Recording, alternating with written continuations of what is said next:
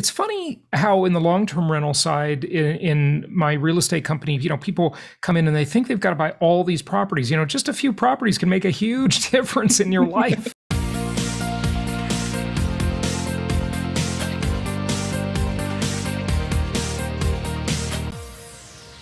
It is my pleasure to welcome Rachel Gainsbrugh, and she is a specialist in luxury real estate investing, short-term rentals for busy professionals. And she's got some incredible properties and is doing really well with them. She has I think a TV deal on the way, but can't say much about it yet. I'm thinking I'll leave it up to her. Rachel, welcome. How are you?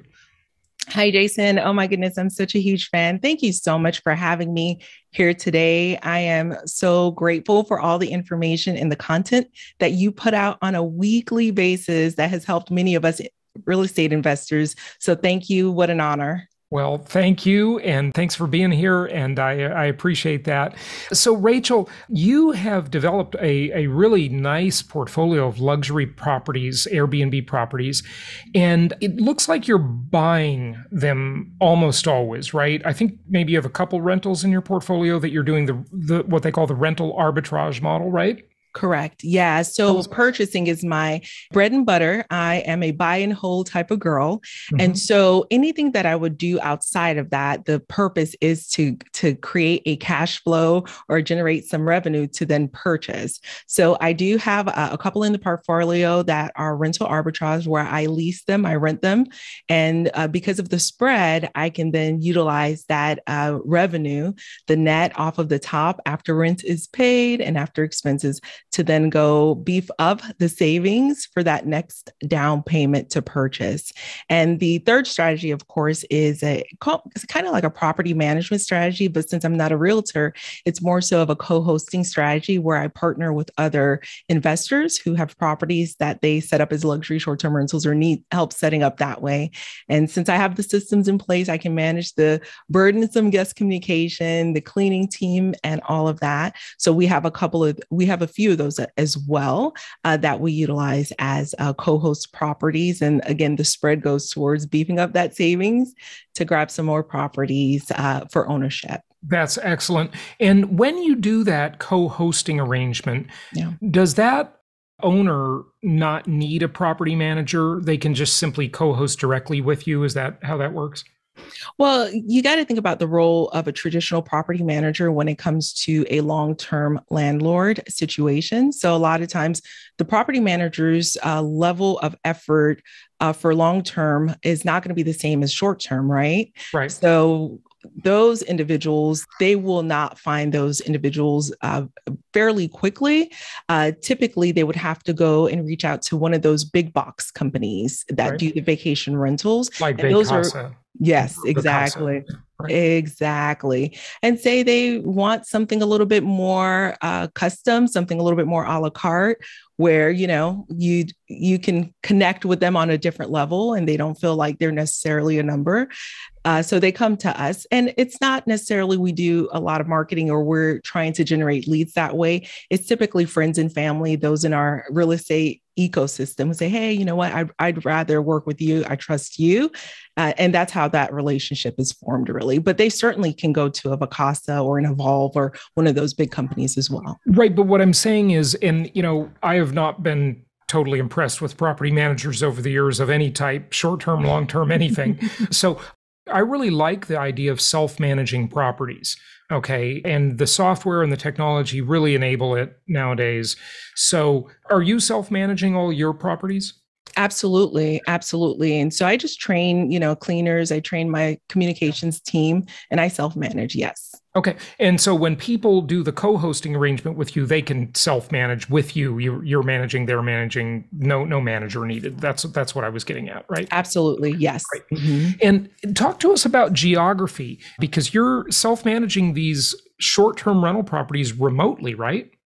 Yeah, absolutely. And so when it comes to short-term rentals, you have to be mindful of the environment of where the property is located. So a portion of our properties are located in a destination vacation rental area, but another portion are located in suburban areas where there are homes and, full-time residents as well. And so those properties in particular, you want to make sure you have the technology in place to do like very close monitoring of those properties. Yep. Okay. So for instance, you want to have technology such as a party squasher, a noise aware, just to make sure that the noise levels aren't out of control. And you probably want that for your vacation areas as well, because you do not want a huge rager or anything like that happening at those properties. Now I'm familiar with noise aware. I have that in one of my properties. What is party squasher? Is that different than noise aware, or is it the same idea? It's a similar idea, but a little bit different. And I'm sure Noise Aware may have technology to do this as well. So Party Squasher will identify the number of technology tools that are in the property. Say a whole family gets there. There are 10 items that jump onto the Wi-Fi. Next, there's 100 onto the Wi-Fi. Right, but those other like party guests wouldn't necessarily join your Wi-Fi from their cell phone, right? And not necessarily the Wi-Fi, but it can detect other items that have Wi-Fi or some type of technology or internet that's entering the property. So it's almost just like a ticker. The signal. Yes. It knows that there's a phone in there. Yes. It doesn't connect with it. That's scary. No. It doesn't connect with it. It identifies there's an increased number of signals in that property. And if it's out of control, then you can identify quickly, okay, I would expect maybe 5 more if someone's jumping on an iPad, but if it's tens of 20s more, then... But it doesn't do anything, right? It just alerts you, and then you have to call and tell them to stop, right? Yes, the party squasher, that's what it does. I believe the noise aware, though, we have that set up to alert the guest that there's a whole escalation plan with that. Okay, good. Sounds great. So tell us about the geography you're covering with your properties, and maybe start at the beginning. Like, what's the first one you bought? Where was that? You live in the Atlanta, Georgia area. Yes. And you've got stuff in Florida, way up to the Poconos. I mean, where else? Where do you have properties, and where do you start? Sure. I started in my own backyard in Georgia. So I looked around at all the investment strategies. Honestly, as a healthcare professional, I was looking for a way to generate revenue outside of healthcare. And so real estate was it. Went to Alabama to look at, a little rundown home. I just decided at that point, you know what, I'm most likely going to be in the We Buy Pretty Homes community instead of the We Buy Ugly Homes. I just didn't have the bandwidth nor the skill set to do fix and flip, although I watched a lot of HGTV and I thought I did, but I did not. So I went and found something pretty turnkey and needed a little bit of help. It was walking distance from my home in suburban area, a little bit higher cost of living area. And this particular property needed a roof.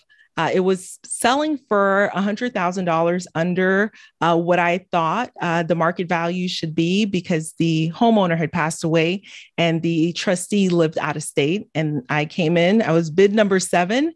I asked for nothing and I won the bid, while the other investors, they asked for a lot of contingencies. And so I ended up winning that bid. And so I started off there. Beautiful home, great schools in the area, great neighborhood, great curb appeal.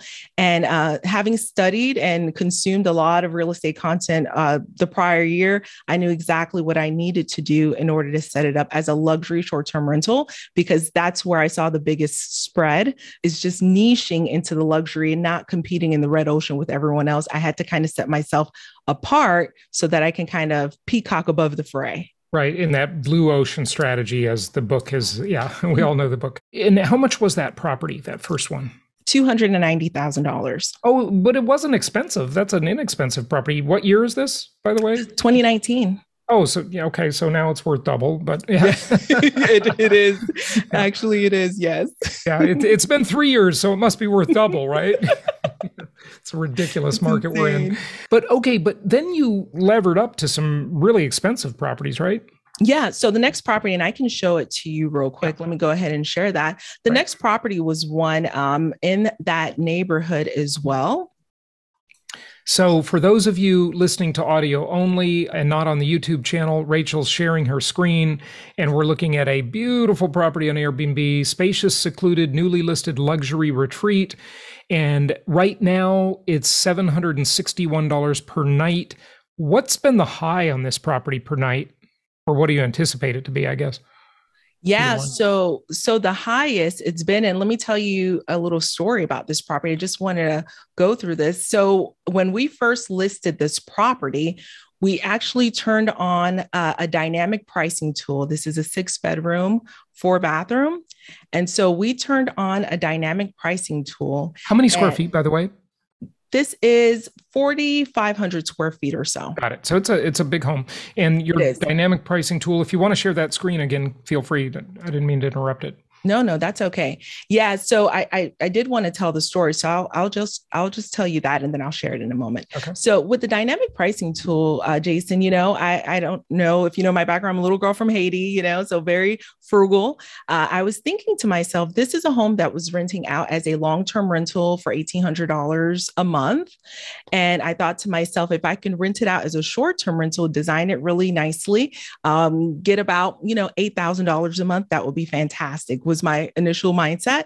Once I turned on the dynamic pricing tool, and there's AI in that tool, the one that I use is called Price Labs.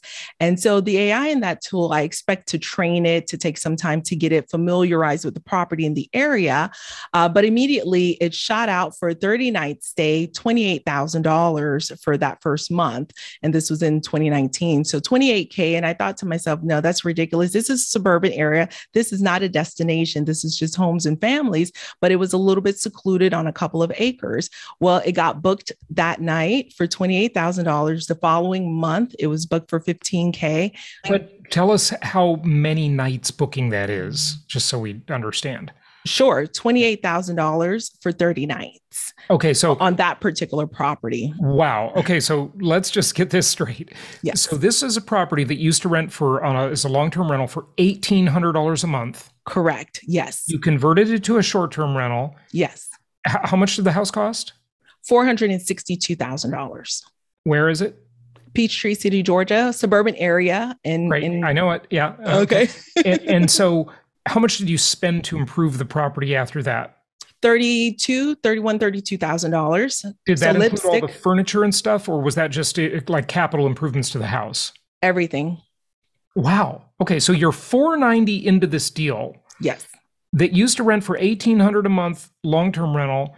And the first month you rent it for $28,000 as a short-term rental? Yes. Okay, Rachel, I have to do something. We have a special sound effect for you.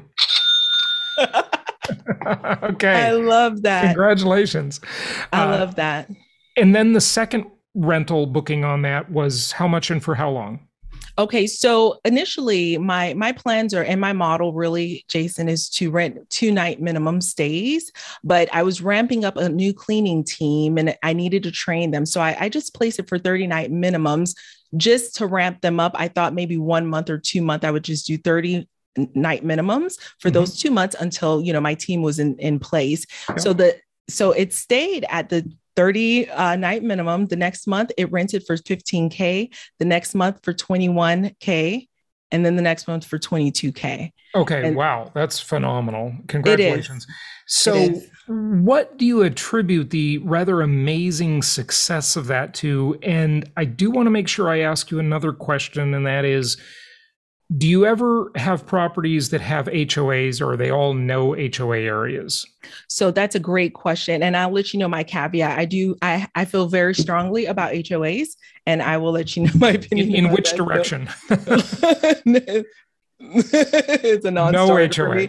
Yeah, no HOA, I would say 99% of the time, but I do have 2 caveats for HOAs. Okay. So what I attributed it to was that was a time period really where the thirst for travel was there. The property is well positioned in a great neighborhood.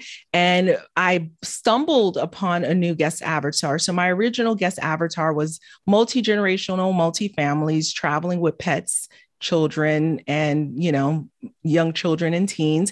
And what I love about that avatar is when I'm traveling with my parents and my mom and dad, my husband, his parents, my siblings, their spouses, my husband's siblings and their spouses. Well, you have about 4 or 5 paying family groups. Right. And even if we were to rent the property, this property rents anywhere from $700, $800 a night to $2,800 a night. So if depending on the season. So if we were to rent it out and these family groups can split that nightly rate essentially for 7 nights or so, one family unit is paying about $1,000 to $2,000, which isn't bad for a 6-bedroom home for 7 nights. So that's why I love that guest avatar.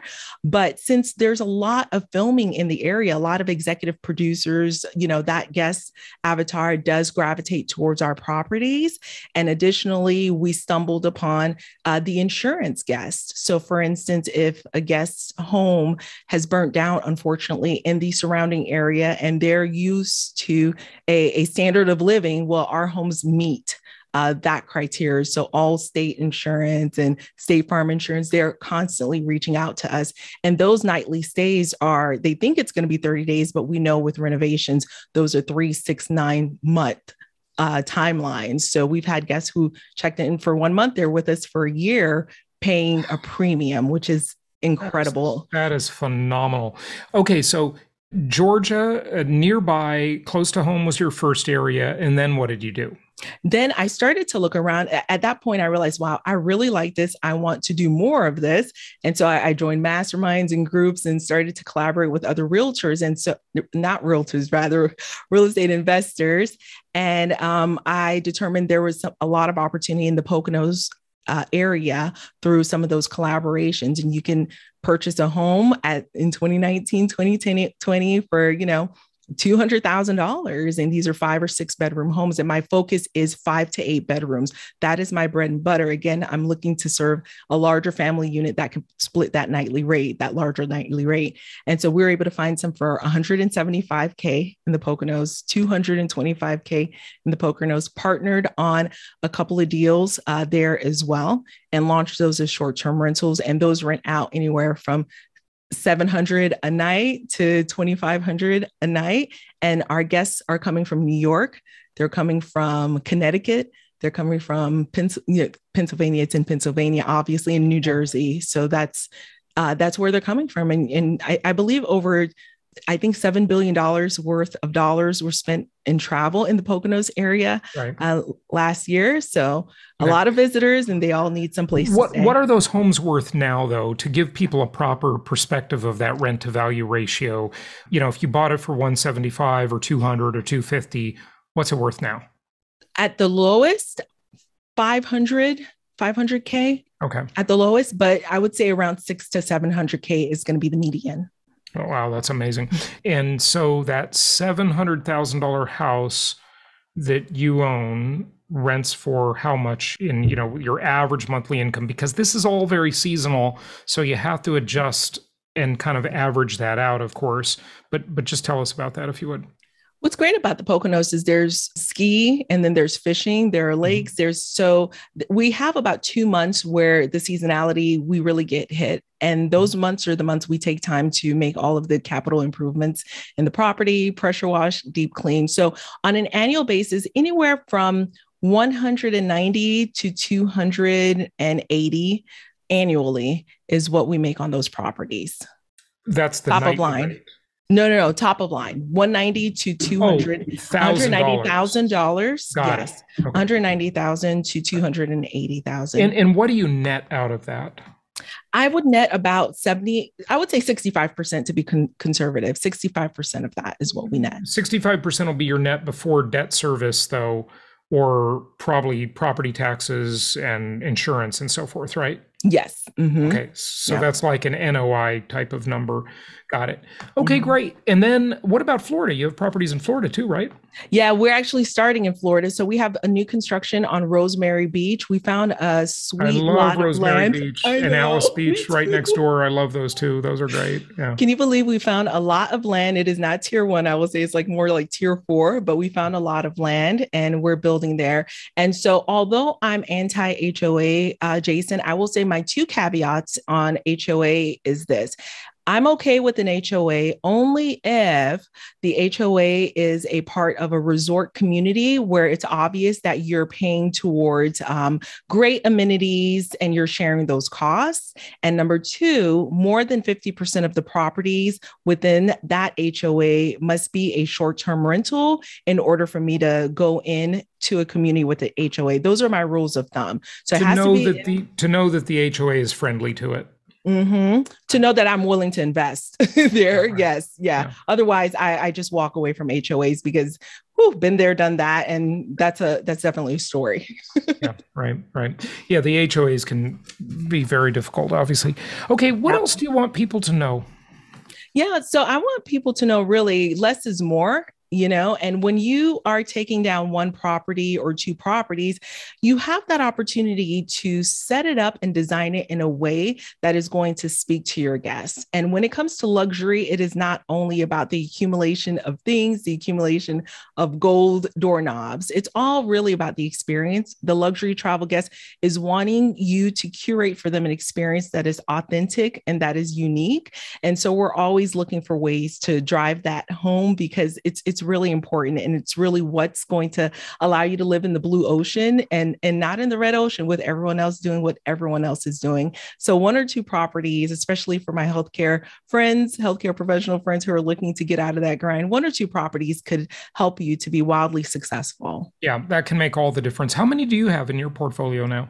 We own 7, but we have a total of 18 that, we manage for others and we're renting a few. So we actually own 7 ourselves. So 18, and you manage some co-management and then some you rental arbitrage, right? Yes. Okay, got it.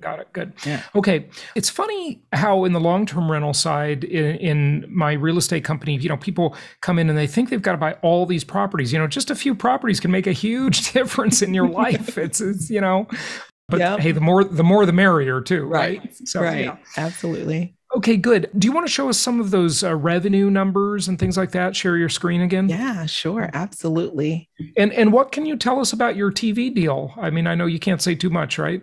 Yes. So you know what? And I just shared my screen and this one popped up again. So this is a property. This is the property that was actually on the TV deal. So I can say that, and that's it. But it is a property that AirDNA which is a tool that we use to identify and check out markets.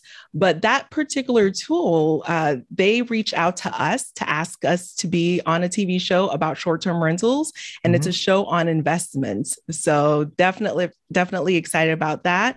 This is a newer property. And if you can see that, let me zoom in a little bit without showing too much of the private information. So this is a property here that is booked for 3 nights. This is a larger property, our 16 bedroom, booked for 3 nights in July for $28,296. So this is a larger property. This particular booking is a corporate booking. So we do have a company coming in to do a team building activity. So really excited about that. And this one is actually in the Poconos as well. This is another one in August. And we have a few. This one here is coming up in end of the month as well. Okay. I meant to ask you, I'm surprised that you're building from scratch, ground up. And when you said you had a lot of land, you meant one lot, right? Correct. Right. Okay. Yeah. So don't the construction costs just make that deal very hard to make it make sense? Because the resale properties you purchased, those numbers were pretty good. What do you think? I agree with you. And if anyone would show up and ask me about building new construction, I would say no to it. But Jason, this is Rosemary Beach. Yeah. Think about it. And we bought that lot of land for $99,000 in Rosemary Beach. Yeah. Rosemary Beach. How much will that project be when you finish, though? What's your construction cost? 653 total. How many square feet? 3,800 square feet. That's pretty good. Yeah, 5 bedrooms, 4 of which are in the main house. And then we have a carriage house as well. And the neighbor, similar floor plan, just sold for 1.6. Wow, fantastic. You're getting some good deals. What else do you want people to know about, like other tools that you use, software, any evaluation criteria, what market you should go into? I think maybe the two hottest, I should say, short-term rental markets in the country are certainly Nashville's been like the bachelorette party capital of the country. I don't know if that's still the case. Scottsdale, Arizona, really hot market, but I'm sort of wondering if, they have been hot. Maybe they've kind of run their course. I don't know. What do you think? I mean, are you just looking at AirDNA? They've been on the show before, and looking at their numbers, or how do you evaluate a market? Yeah, that's a great question. So what excites me with a market is going to be really a 30% or higher cash on cash return. I was getting 40, 50, 60% cash on cash back in the day. I feel like those days are long ago, but they were last year and the year prior. So a 30% cash on cash return is something that excites me. So I'm looking in areas that are secondary markets to the big areas. I know with the Smokies, everyone loves the Smokies, Nashville, but I feel as though the spread on those are too thin. So you go in there and you're purchasing for 1.5 million, and then you're making 70 or 80K, not bad, but the spread on that is too thin for my appetite. So I would rather go to the outskirts, say Blue Ridge, Georgia, the outskirts, Mineral Bluff or Cherry Log, not Morganton, those areas that aren't spoken of the most. You would call them like medium markets or secondary or even tertiary markets to those main vacation rental markets. Another market that we're looking in is Crystal Beach, Texas. No one's talking about it. It is still on the Gulf Coast. It's not, the greatest, but nevertheless, you can go in there and get something, tier 2 or tier 3. It's not beachfront, but tier 2, tier 3 for 500, 600K. Where are you going to get that? Right? Where else are you going to get that? Same thing with Biloxi, Mississippi, and I'm spilling all of my tea. They're going to come for me.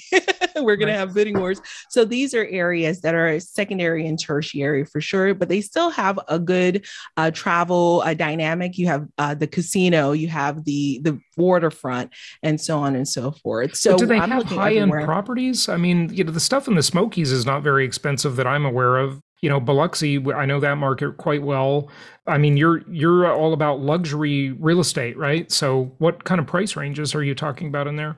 Well, definitely when it comes to luxury, again, like I was saying, you have an opportunity to curate that stay and create a brand for yourself. And so what Airbnb is doing now is they're changing their search ability. They're widening it a bit. So the top property within 4 hours of your property is what's showing up in search for individuals. So if there's a way that you can curate and create a stay that is luxurious, you can definitely fit that bill. So I'm always looking for something that has an opportunity for improvement, but can potentially be one of the best in the market. So I was looking at something with a consultant that I work with for revenue. He says mine are the top 99th percentile in price point in all of my markets, because just like with the Poconos, Jason, you'll see some of those homes are kind of old and it's an older home type of community. And so you look for an opportunity to, make some renovations, nothing too crazy, but something that is already turnkey would be great. But if there's an opportunity to do something special, outdoor fireplace in the backyard, or just to create something that is a whole experience, there's definitely opportunity there. So I'm looking for homes that have great bones where I can still come in and not invest too many dollars, but still create an experience that's out of the world for my guests. That's fantastic. Rachel, what are some of the hardest things that you deal with? What are the big challenges, the areas where people should be prepared for, where people give up? I just hate to see people give up on things. Usually success is right around the corner from when most people give up. It's so sad. But just share some of those challenges with us. Yeah. So you mentioned a little bit earlier, Jason, HOA. So we had to sell a home prematurely because there was a quote unquote voluntary HOA, which I hadn't known about beforehand, but it was voluntary, but it became very difficult operating in that particular community. So voluntary HOAs, non-voluntary HOAs, just be very mindful of what the regulations are. So HOAs, regulations, those types of legal issues, they definitely can put a damper on your business. And so this property, which we love, became very problematic because of the HOA, the president, and everyone was voting against it. And so I totally get that, because they wanted it to be an environment where it was just for residents that they knew, they loved, they trusted. And so that became quite a challenge. Another challenge that I see is, as someone who's starting a business, and this is a business, you wear all the hats, right? So I was both CEO and cleaning lady simultaneously in the beginning.